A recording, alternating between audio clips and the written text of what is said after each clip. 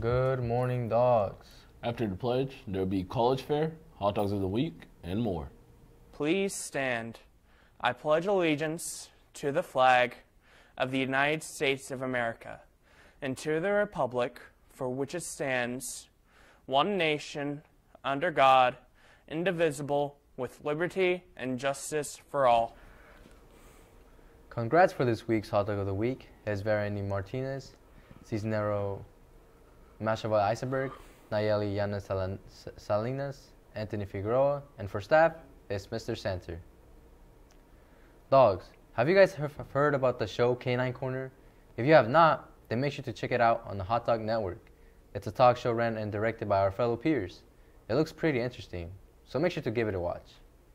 Also, there will be picture retakes next month on October 12th, so make sure to be ready on that date. Now, let's send it to sports with Aiden.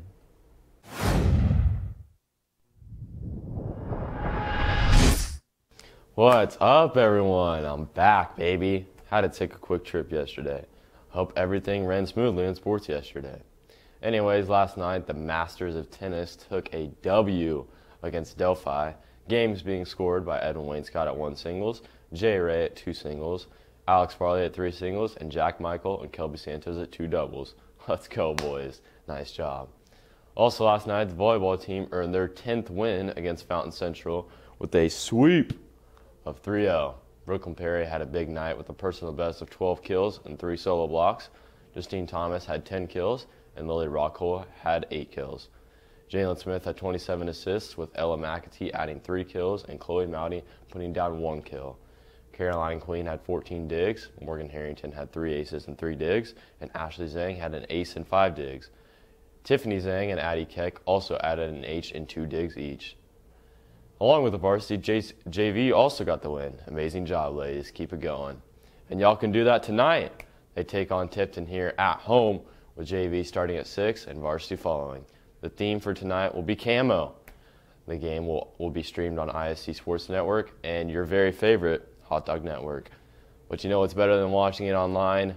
Watching it in person and in the student section. You guys need to come out and get loud. It's fun, I promise y'all. Come out and try it for once. And also tonight, big game. Our boys soccer team is playing sectional rival, the West Lafayette Red Devils. Their game will be played here at home starting at around 5:30. So make sure to get out to the field and cheer on our boys. Good luck, dogs. Go show them. That wraps up sports for today, everyone. I hope everyone has a terrific Tuesday. And now, I'll be sending it to Mr. Kai for weather. Thanks, Aiden. Good morning, dogs. Happy Tuesday. Today we will have a patchy fog early. The high will be 76 and the low is 53. The wind is at 9 miles per hour. Humidity is 60%. That's it for the weather. Have a great Tuesday, hot dogs. Now back to your host. Tomorrow, FHS will be hosting the 2023 College and Career Fair in the Aux Gym from 9 a.m. to 11 a.m.